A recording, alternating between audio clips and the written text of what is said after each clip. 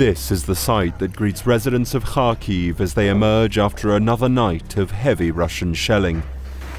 Rubble from bombed-out buildings lines the streets, and plumes of thick black smoke from the many fires across Ukraine's second city fills the sky. Russian attempts to take Kharkiv have faced stern opposition. But as Moscow ramps up its offensive, the city and its Ukrainian defenders are taking heavy losses. Freedom Square, the cultural heart of the city, now lies in ruins. The opera house, concert hall and government offices that lined its edges were struck by missiles amid days of bombing. The civilian death toll is increasing as residents who are unable to escape the city get caught up in the violence.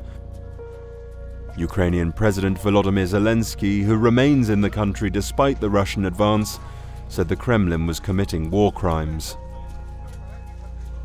Це терор проти міста, це терор проти Харкова, терор проти України.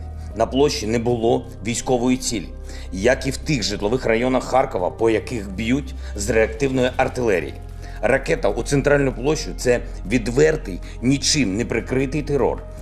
Civilians left in Kharkiv have little choice but to find somewhere safe and hunker down.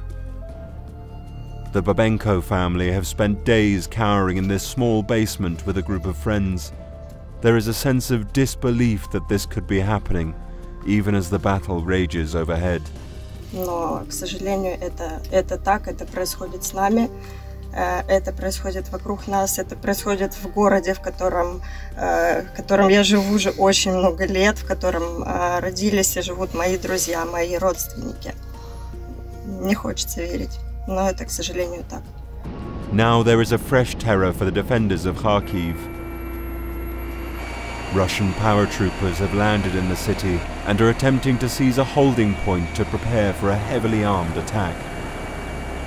Although Kharkiv has repelled several mechanized attacks on its northern and eastern flanks, it may now only be a matter of time before the city falls into Russian hands.